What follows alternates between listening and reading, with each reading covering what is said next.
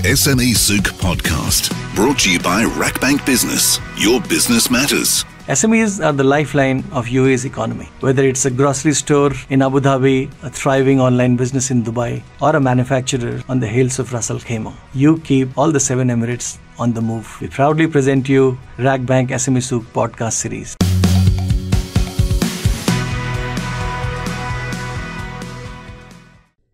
Hi, you're listening to the SMEsouk Podcast. I'm Brandy Scott, and today we are going to be looking at the realities, the challenges and the opportunities for SMEs right on the ground from a man who has a great vantage point. He not only helps them get established, but he then helps them to thrive. He is Ramy Jallad, and he is the CEO of the Ras Al Khaimah Economic Zone, or RAKEZ, and he's in the studio with me today. Ramy, it's lovely to have you. Wow, Brandy, thank you very much for having me on the SMEsouk Podcast. It's really a pleasure to be here today. And what a topic. Everybody's talking about it. It's been thriving. It's growing. There is a lot of things being done in that space. And thank you for inviting me to share what I know about that industry and about SMEs in general. Well, let's dig straight into what you know. How would you describe the current landscape for small and medium businesses at the moment?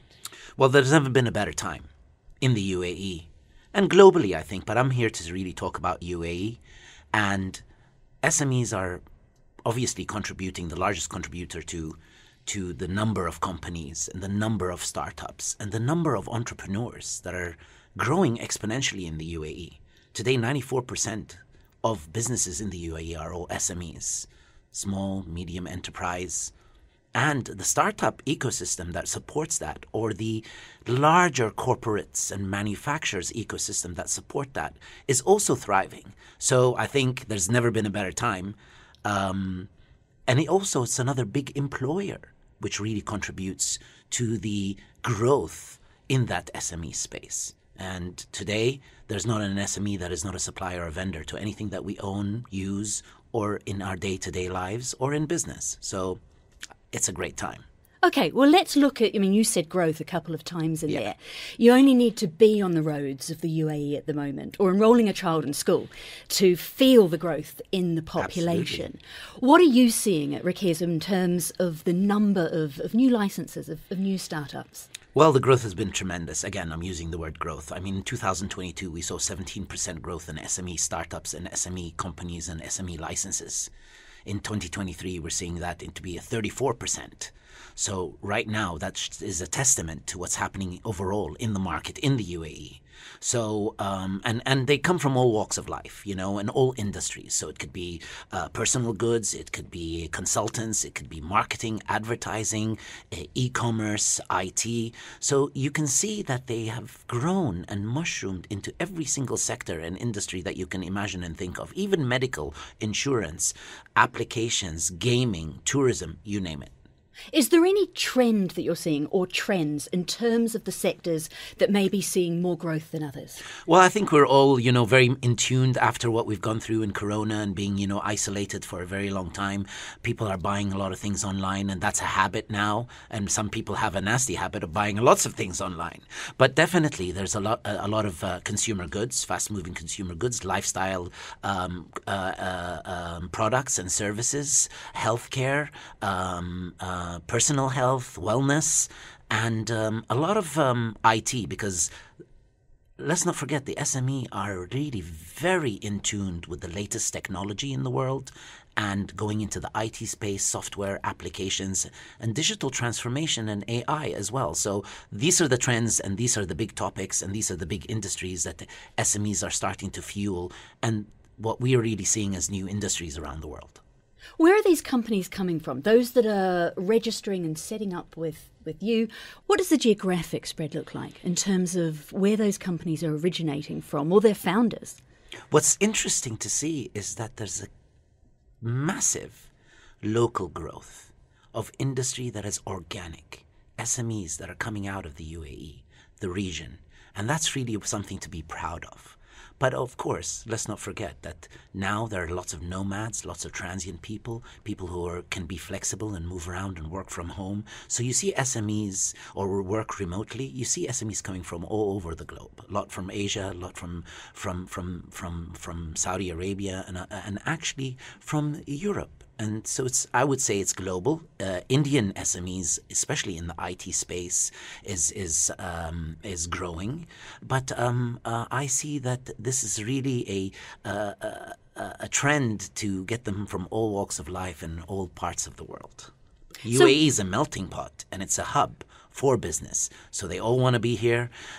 People saw what happened during Corona and COVID, that there weren't massive lockdowns. Business as usual. Business thrived here. So everybody wants to be here. Everybody wants a piece of the action. And that's why we see them from all over the world coming here to set up their companies, and entrepreneurs or startups and smaller businesses to use it as a hub, to use it for the UAE market and expand globally. Okay, so let's look at what they do want and what they need. When they come to you guys as a free zone to set up, what are they asking for? That's a very good question. I think, SMEs, there are some of them that want to start on a shoestring budget. There are some of them already who've got monetized products and services in the market. Some of them want to start and do a exploration of the marketplace. So RAKEZ is really a powerhouse for SMEs. Today we've got over 20,000 companies. More than 80% of those are SMEs. We're a powerhouse where we understand what their requirements are. We customize solutions. So really what they're looking for is whether they want to start on a shoestring budget or they have a product in the market. You've got to understand that they all want three main things. They want value for money. That's number one. And a cost-effective environment and ecosystem. Number two, they want what's written on the tin. So they want transparency and they want ease of doing business, easy setup, somebody to talk to, somebody to help them out, somebody to call when things are not going right. So customer experience is crucial, which is really the third thing that RAKEZ prides itself on. So cost-effective ecosystem, what's written on the tin, easy to do business with, transparent regulations, you name it. And then again, the customer experience. That's customized for their size, their business, and how they want to operate. You've got to understand that SMEs are no-nonsense people. They want to also tap into the marketplace. So this is something that RAKEZ helps them with, tapping into the marketplace. We even go as far as doing concierge or value-added services that are customized for them, enable them to plug and play and grow. When they speak to you and your team, what are their worries? What are their concerns? What do they ask you? A lot of SMEs, of course, what's crucial for SMEs globally is funding. Some of them are on a shoestring budget, but also they need a special attention to being able to be funded to grow. So they're looking for investors. They're looking for ease of access to banking. They're looking for bank account opening. They're looking for private equity firms that could support them in terms of investments as well. So that ecosystem is very crucial. So they all ask about that. And second and foremost is, what's the point in being in a marketplace if they can't access the market? How do they get their products to market? How do they distribute? Where can they be to store their items, or how can they manufacture or import, export? All of that legislation, all of those processes need to be very transparent. Those are the two most common questions. And then I think a lot of them now are also dealing with livability issues. Where do I live? Where do I send my kids to school? What's the lifestyle like? So those are the three main areas that I see really happening and asking my team, and really their main concerns and ideas and what's being spoken about in the forums, in the meetings. What about things like hiring? Can they find the staff here that they need? Well, they're in the right place. I mean, the UAE is a melting pot for many different nationalities and a lot of talent coming from all over the world. So I think there's no issues with hiring the right people. I think everybody's involved. You've got to be here. You're working. They'll find the right talent at different salary scales or different levels. So I think that here it's not a challenge that I hear. On contrary, I think SMEs will find the right talent in the UAE and the right person to do the right job. What about banking? Banking is very crucial. Of course, whether it's an SME or a large corporate, banking is but the focus is on how do you support SMEs? One thing at RAKEZ that we're doing, and our partners in banking, obviously, is partners like RAKBank, is really assist these customers in getting their bank account opening, their what the banks require, what they need to apply to get a bank account opened, and we've even got consultants and my team on board helping them and holding their hands through this process so that we can do it smoothly, and the success rate of opening a bank account is much quicker, much faster, much easier. As I said earlier, what's written on the tin, and I use that expression a lot, is really what we share with our clients and what we share with SMEs so they get it right the first time. What about the cost of operating? There's been, so much noise, so much rhetoric around the cost of living, the cost of business, inflation worldwide over the last year or so. What does it mean for the SMEs that you're dealing with? Well, that's obviously transparency and being able to know what are the costs to run a business is very important. Comparing how you would run a business in the UAE to other parts in the world is very important. We share that information with SMEs to make their decision process much more calculated, and they know what their budgeting is like. It's very important. The whole world, expenses are going up. People still want value for money. So at RAKEZ, what we try to do is customize even our SME solutions. You can start on a shoestring budget. You can start as a one-man show. You can start in a business center. You can start with just a minimal type of operation. And then you can grow as you pick up momentum, as your products and services, as your growth happens, you can start to add on. It's like building a pizza, with different toppings. And that's really a very important element for SMEs to be able to know the costs up front and then be able to build as you go and as they grow. Because cash flow is the biggie, isn't it, for small companies? Definitely.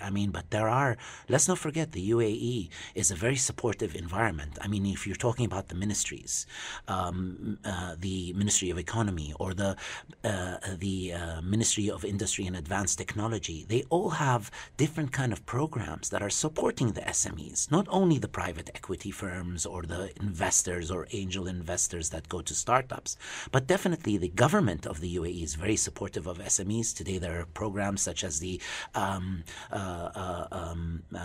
Fortune 100. There are programs such as there are the programs for SMEs that are in IT, in high tech, next gen FDI they call it, and there are many programs that support SMEs to start on a shoestring budget or to start small and grow. So I think they're in the right place at the right time, as I said. And we're there to support them all the way. Okay, so this is all very positive. Where are the risks and the challenges? What do they need to be mindful of? Well, similarly with any large corporation, it applies to an SME. You've got to know the market. You've got to know what solutions you need to provide. A lot of SMEs are very bullish. They come in, they think this product's going to fly. They can sell it, but they haven't done their research. They haven't really looked at what the market conditions are like.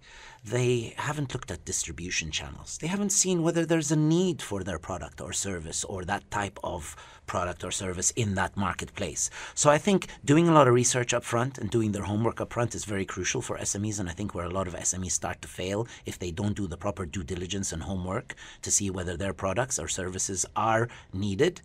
And a lot of SMEs, I think, young, entrepreneurish, that say, I've got an idea, I've got a product, I can make this happen. But they've really got to see and customize and understand who's going to be their end user. So a lot of them come to this place not knowing that maybe they need to tweak it, customize it, change it, or make it adaptable for the different marketplaces that they're in. And I see that a lot happening. So they open up, they take a license, they start operating for a year, find that they don't have a distribution or a marketplace, and then they unfortunately shut down. And those that don't shut down, those that renew year 2, year 3, year 4, what are they doing? What separates them? Firstly, what's separating them is they've got the right product and the service and they've done their diligence. They've also looked for assistance to get them into the marketplace. They've outsourced a lot of their business and focused on their core, I think outsourcing today is another SME growth factor in the UAE, whether it's logistics or e-commerce or distribution or storage. So it's plug and play was the old terminology, but right now it's how much of that business can you outsource is really very supportive as well. And that supports the whole ecosystem. We have an expression saying, give the bread to the baker. So I think a lot of those successful ones are doing that. They're finding the right talent as well as the right market and the right distribution channels. A lot of them are obviously focusing on the right growing trend, growing industries as well. Like I mentioned earlier on, there's a lot of FMCG, there's a lot of personal goods, healthcare, nutrition, well-being. Those are all growing, and I think they're just in the right place at the right time in the right industry.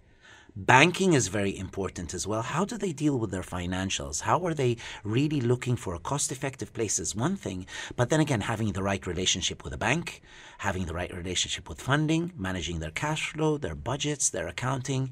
A lot of SMEs are really focusing on their product, so I'm seeing a lot of them not with the level of experience from the financial point of view. So maybe it's a good idea for them to look at how they can outsource that and get support from external consultants and external facilitators in financial planning. Ramy, you've mentioned banking there. What advice can you give someone about managing that banking relationship, about when to flag up issues and concerns?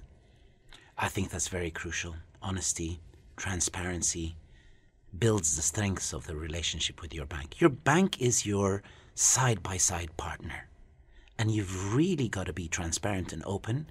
And today the UAE is in compliance is second to none with the central bank, with banking compliance, with economic zone compliance. We're second to none in that area. So compliance will filter the good from the bad as well. So you might as well be transparent and upfront with the bank to build a good strong relationship. Transparency in your applications, transparency in the transactions that you have, being upfront with what you require with the bank, and building that relationship is very crucial. Banks are ready to do that as well because they've got key account managers, they've got dedicated staff that is taking care of the SMEs as well and seeing what their needs, because what's good for an SME is good for the bank, and what's good for the bank is good for an SME. So I think transparency is very crucial. Another thing that I see that a lot of SMEs really need to adopt right now is that we're all moving into the digital age. So digitization of their businesses is very crucial. If you don't digitize, you're going to be left behind. And banks are using digital terms of how they interact with their clients, how they interact with their customers. So being digitally savvy and doing digital integration in SME corp businesses is very crucial as well. And I see that starting to happen. The UAE is encouraging that because we're all going digital. I mean, today I think the UAE is a benchmarked platform for going digital. Digital transformation is everywhere. So if you don't digitally transform and you don't have that in your day-to-day processes, in your accessibility to your clients, in your relationship with your bank, I think you'll be left behind very quickly. Ramy, we've seen a lot of changes in the last 12 months here in the UAE. We've seen corporate tax come in, for example. We've seen a lot more visas being made available. We've seen changes to the gratuity system. We've got unemployment insurance. Which of these do you see as having the biggest impact on the SME sector? What do they need to be mindful of? What I see is this is all positive in the first place. Depends how you take it and you integrate it into your company. But it's all there so that we build more transparency, more worker and employee security, more safeguarding the financial health of the SMEs in particular. But I think one of the areas that's going to be new, and it's all going through this right now, is where the corporate tax is. I think it's an educational and an iterative process where we're just going to have to go through it and see how it impacts business. But many other countries have been doing it for a long time, and there are a lot of financial consultants and the banks know how to deal with this as well. So I think SMEs need to educate themselves on that application, how it applies to their product, because the law and the regulation in the federal tax has some income that's qualified, some income that's not qualified. And again, it's all going to support the growth of the SMEs. So I think that you've just got to educate ourselves and really see how it goes. But I believe that is the number one topic with a lot of SMEs, is how they're going to start. But let's not forget that the UAE has also put in some regulations on thresholds to support SMEs. So not every SME out there, depending on their threshold, is going to have, a hard time with corporate tax. Let's finish up with some advice. For anyone looking at this market, whether they've got a company outside they want to bring in or an idea that they want to set up, what's the best thing that you can tell them to help it go as smoothly as possible? There are a lot of ways to set up a company in the UAE. I think the best thing is for them to do the research and to get the right facts in how and what they need when they want to set up their company, and what they need this company license, or what they need the structure and type of business, whether they want to be in a free zone, mainland or not. Get the right advice, do the homework, understand where your target market is, and I believe that don't just go in thinking that there's a marketplace if you haven't done the research. Okay, I'm going to make that two pieces of advice, because you've touched on an important topic there. How do you decide if you need to be a free zone or a mainland company? Well, actually, today the UAE regulations allows companies with 100% ownership to be in free zones or on the mainland. But I think the determining factor, from my point of view, is where are their products and services going to be distributed or sold or marketed to makes a very big difference in their choice. If they're doing it for import-export and going all over the world and not really looking in where the local markets are not of very high importance to them, then a free zone might be something that they would want to consider. But definitely there are options in free zones that allow them to work in the mainland. And then if they're going to be working 100% solely on the mainland, I think then it's a no-brainer that they will have to be, incorporating their companies on the mainland for that specific service and product. There you go. A lot of advice to take on board there. Ramy, thank you so much for your time today. Pleasure. Thank you so much. Great. Thank you for having me again. And any other advice I can give, I'm ready to do it all over. Ramy Jallad is CEO of Ras Al Khaimah Economic Zone, or RAKEZ, speaking to us here on the SMEsouk Podcast. SMEsouk Podcast, brought to you by RAKBank Business. Your business matters.